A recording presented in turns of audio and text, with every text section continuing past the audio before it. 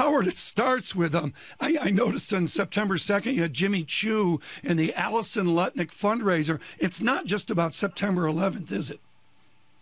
No, we know that we can help others. We've been through so much. So one of the charities we like to take care of is the families of guys who get hurt defending the country.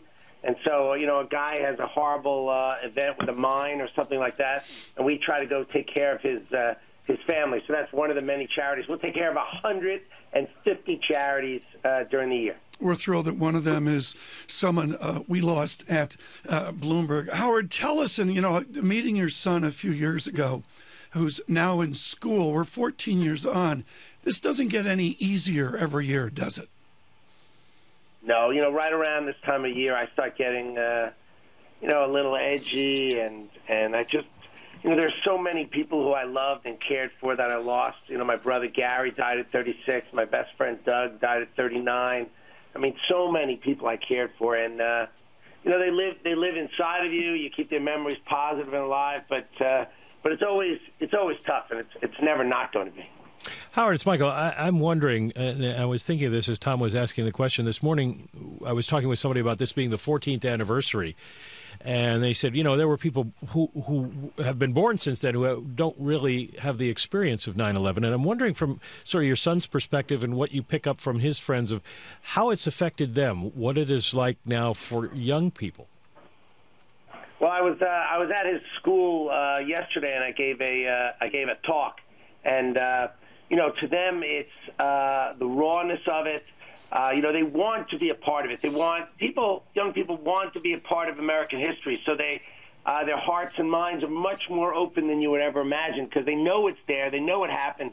But, of course, if you were 4 or 5 or 3, you're not going to really have felt it the way that we did. So what I find is young people or people really even across the country, they want to touch it and be a part of it, and they want as much information as they can so they can feel connected to America. Howard Lutnick with us with Cantor Fitzgerald. Mike, I just got in a wonderful note from Thomas Schode of Keefe, Briette, and Woods, another firm that was just substantially affected on September 11th. Thomas Schode, thank you for that note, and thank you for listening.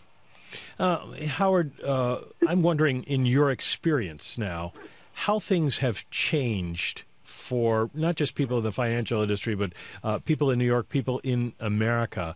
As someone who was on the front lines of it, how you think it has changed this country?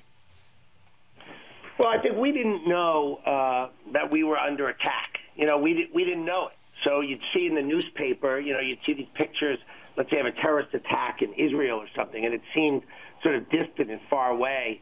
And then here I am, going to work, dropping my son off his first day of kindergarten, and that's why I get to be here alive.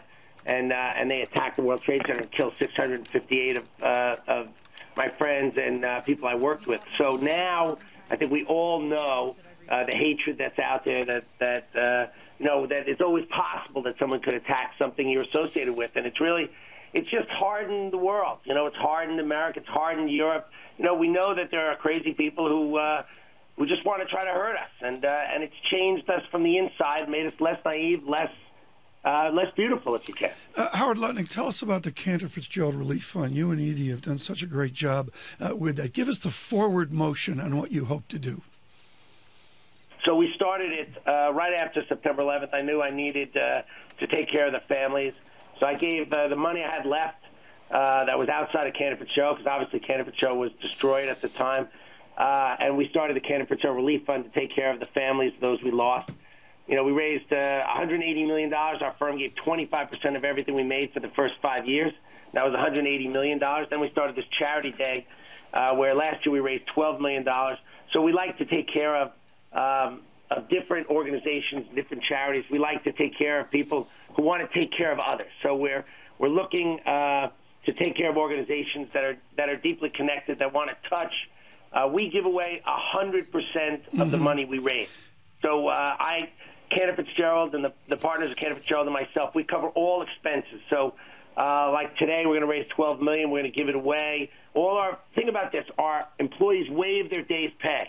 So today will be one of the busiest days of their year for them, and they all agree to waive their pay so we can just give away every penny. Yeah. And we like We like medicine. We like children's organizations, and we especially like taking care of men and women in the military. Well, we like your support of the Peter C. Alderman Foundation as well. Howard, I go on your floor, and when I pick up the phone to do a trade in support of Cantor Fitzgerald, it always loses money. But you'll have a starlet go out there, and she can raise Mike McKee. Howard Lutnick can go out there with some starlet. Howard, he said Tom's not a starlet. She'll raise like $842,000 in one call. I mean, it's just extraordinary how that works. Well, tell us, Howard, how people can contribute. Well, so cantorrelief.org, we will match whatever, if someone at large or my employees wants to make a donation at cantorrelief.org, we will match that. We will match that donation. We will give it to, and they can pick one of the, the dozens of charities they could represent and help you guys who take care of trauma and do the Peter C. Alderman Foundation, or any one of the other 150 charities, and we will direct the money to one of those charities and help them take care of others.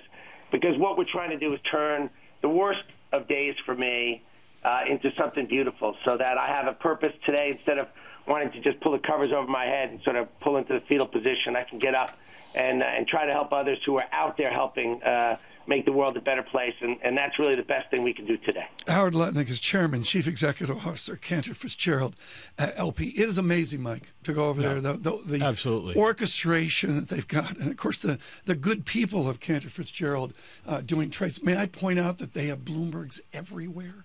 Yeah.